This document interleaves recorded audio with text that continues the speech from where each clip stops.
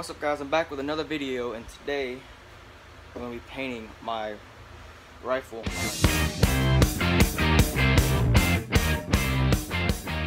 Basically we're just going to be painting the stock today. I don't want to paint the barrel because all the etchings inside of it and stuff. But yeah, so let's go ahead and get started.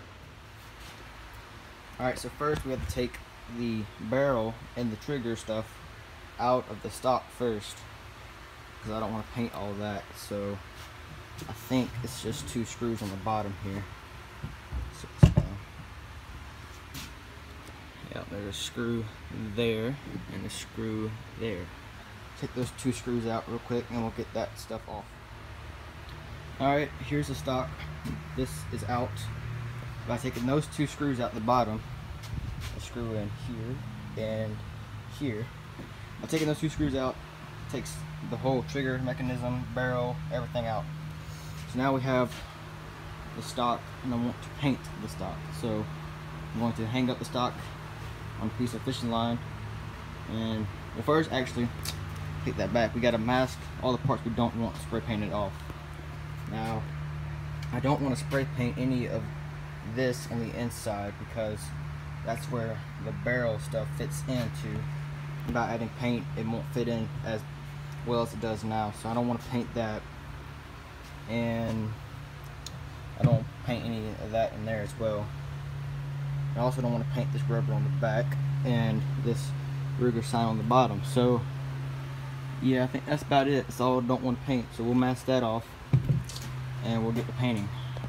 Before we paint the rifle, we have to degrease the whole stock where we want to paint it. So I'm just going to use some denatured alcohol and some paper towels to wipe this down real quick. Alright, she is masked off where she needs to be, and now it's ready to paint. I'm just going to paint all of this, even the bipod here, and yeah, I guess we'll just go ahead and start painting then.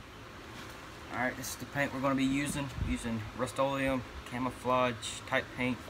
It's tan, it might look green, but it's tan. And yeah, go ahead and start painting it.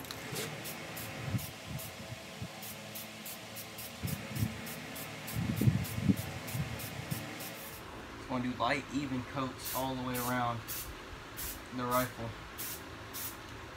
I'll probably put 2 or 3 coats on here.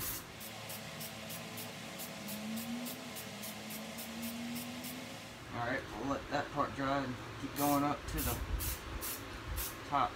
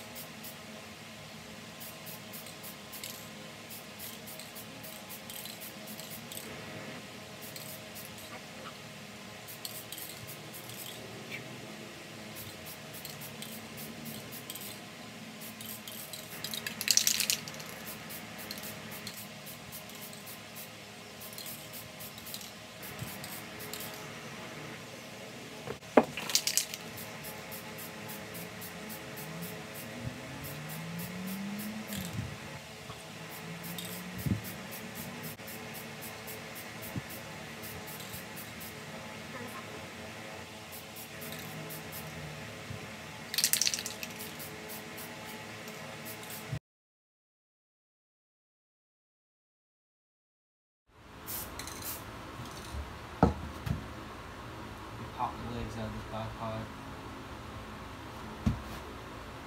without trying to spray paint the legs as well.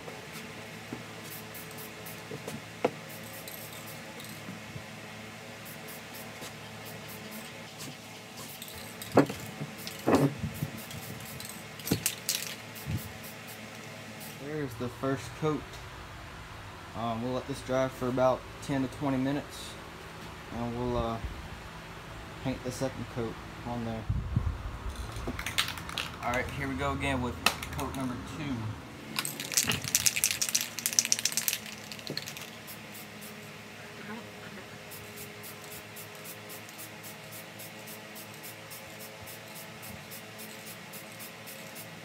Alright, I'm gonna go start a third coat now.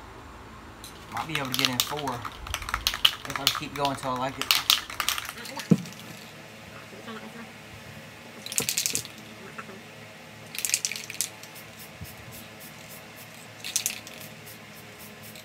So she's done to where I'm happy with it. Now she has about 20 minutes to dry, and after that we will put it back together and see what she looks like. While we're waiting for that to dry, I'm going to paint the magazine that goes inside the rifle.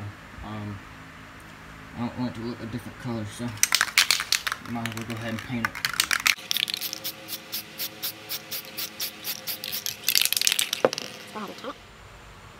And just like that, she's done. Put 3 coats on the rifle, and yeah, I took all the masking tape off. See, the butt pad turned out pretty good, and the bottom of it turned out pretty good.